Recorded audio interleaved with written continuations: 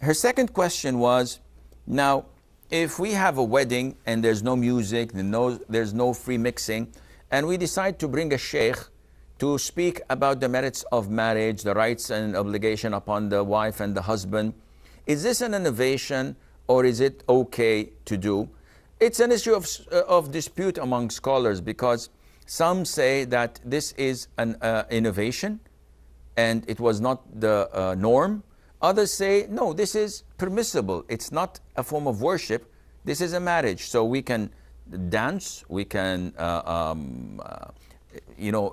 dancing and the chanting that is permissible for women. The men could play, they could just sit and talk and socialize. All of this is permissible.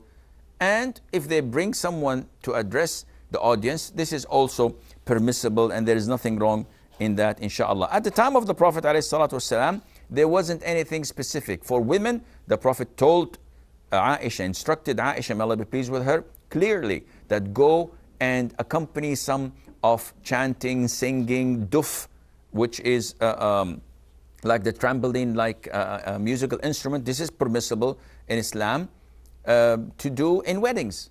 So the Prophet ﷺ directed Aisha to do such a thing, and this is for women. For men, we don't have anything specific. So they can sit, they can socialize, they can have humorous talks and enjoy their time and life, because this is a time of celebration.